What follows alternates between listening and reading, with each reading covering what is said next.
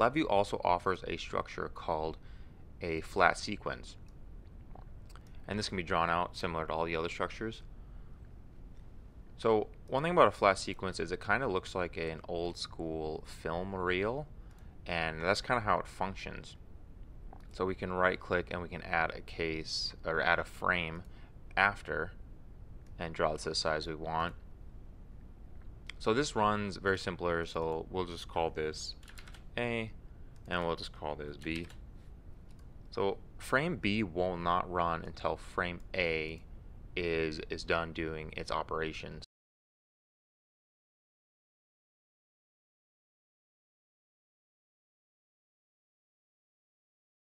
When we rerun this, our increment gets changed right away, so the code inside this frame is running, and this while loop is just holding us up.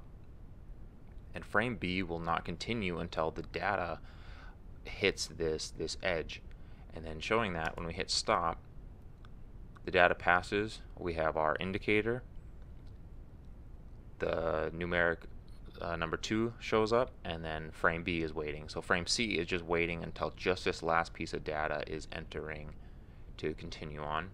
So if we hit stop, same thing happens.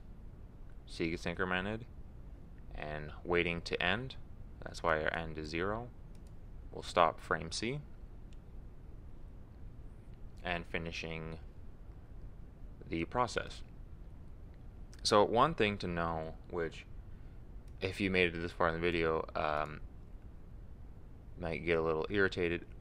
The flat sequence is something that isn't really used much anymore. It's actually something that I never see until I'm working with a lot older generations of code, and it's kind of a little bit of a no-no in a lot of areas. So one of the ideas behind it is, so what this is doing is it's being controlled by data flow. Well, LabVIEW is controlled by data flow. This information right now, so this is data driven, so B won't continue until data from this numeric A and this Boolean A hit this frame, and then B starts.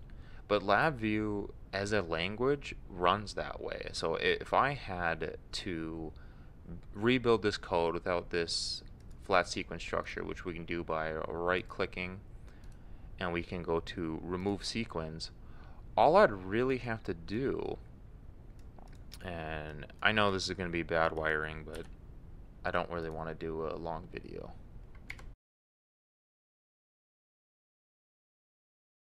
And we'll see the same information. So I hit A to stop, it continues, and now that Boolean turns on, and then that numeric gets set, and now the numeric from B is waiting, or frame case C is waiting until B is done, and now the endpoint and this Boolean C are waiting until I hit stop. So this is already a better version than using a flat sequence. One of the only things I use a flat sequence for sometimes, and this is more, LabVIEW is a rapid prototyping tool.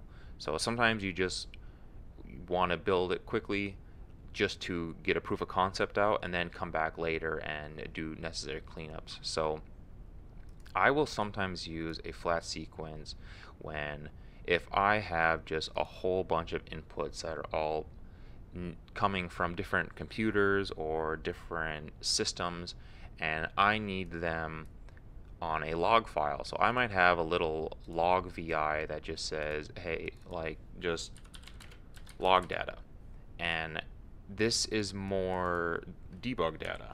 So I just something to let anyone know who's looking at my code what this is doing. So I would run all my inputs in here, and then I would say, okay, what is this actually doing? Where is it in the system? So I'll put something like debug log in the sequence, and I'll log some data. But a sub VI, and like I said, we'll talk about this later, will do the exact same thing. But sometimes if my VI, I'm not really sure which way I want to build it, and I'm playing around with different, I don't know, like let's say we're playing around with different multiple different equations, and there's all kinds of stuff we need to test first. A flat sequence can be used to run in a bunch of inputs, kind of test your system out. Is this little, sub VI or whatever it's doing working correctly? And then, okay, if it is, then yeah, we can start to compress it to different sub VIs and make it much more easy to read and just overall better to use. So I hope this video was helpful, but overall, I mean, stay away from flat sequences, but I just wanted to get the information out there in case you run into them, because oftentimes you will at one point.